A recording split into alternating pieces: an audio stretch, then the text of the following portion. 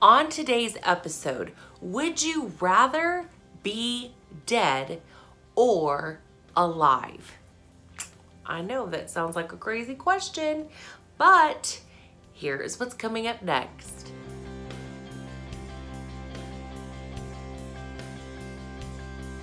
Welcome to Let's Talk with Teresa Ann. I am your host, Teresa Ann, and I want to welcome you to Flipping the Script Monday. Now, the mission of Let's Talk with Teresa Ann is to simply yet profoundly allow the Word of God to give us new perspective, to allow us to see with His script, as my friend Selena would say, using the Scripture as God's script, replacing the old script of all those past lies in our lives. That now we see with perspective that is life-giving versus life-sucking. Well, with that said, this is an amazing episode because it will definitely flip the script in how we realize more and more the power of who lives within us. So would you rather be dead or alive? Now, I know this is crazy. It's a crazy question to even ask, but it's an obvious one when you begin to look at Ephesians 2. Once you were dead because of your disobedience and your many sins, you used to live in sin just like the rest of the world, obeying the devil, the commander of the powers in the unseen world. Whew. He is the spirit at work in the hearts of those, listen to this, who refuse to obey God. All of us used to live that way, following the passionate desires and inclinations of our sinful nature. By our very nature, we were subject to God's anger, just like everyone else. But God is so rich in mercy, and He loved us so much that even though we were dead because of our sins, He gave us life when He raised Christ from the dead. It is only by God's grace that we have been saved. For He raised us from the dead along with Christ and seated us with Him in the heavenly realms because we are united with Christ Jesus. So God can point us in all future ages as examples of the incredible wealth of His grace and kindness toward us, as shown in all He has done for us who are united in Christ Jesus. God saved you by His grace when you believed. So when you believed is when God saved you by His grace. And I can't take credit for this. It is a gift from God. Salvation is not a reward for the things we have done. Thank God. So none of us can boast about it. For we are God's masterpiece. He has created us anew in Christ Jesus so that we can do something. So that we can do the things He planned for us long ago. So if we go to John 14, listen to what Jesus says.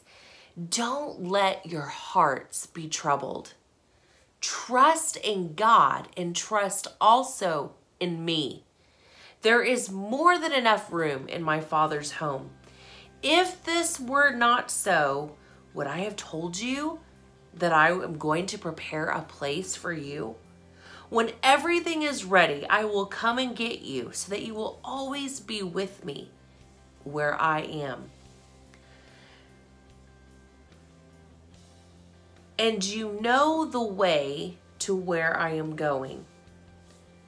And Thomas says, no, we don't know, Lord. We have no idea where you're going.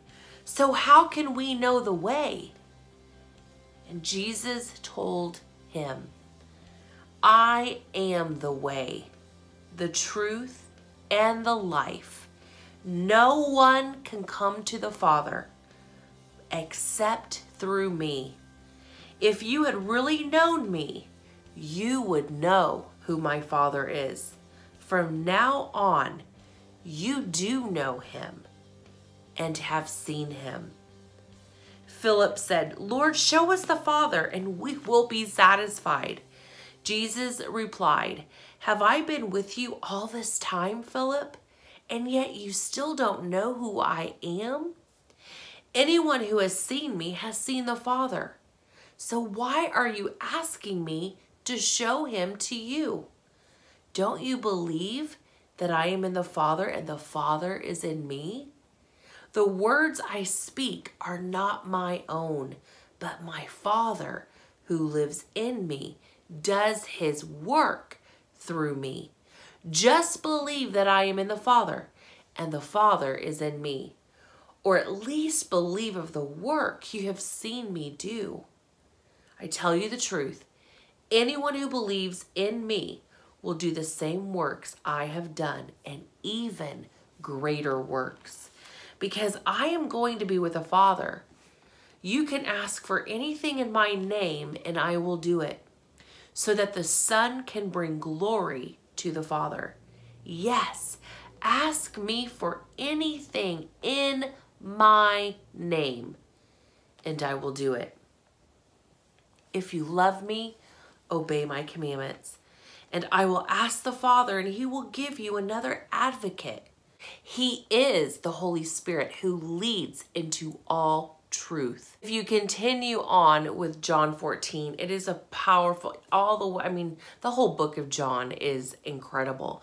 But I want to park in Ephesians 2 and John 14 to answer the question, would you rather be dead or alive?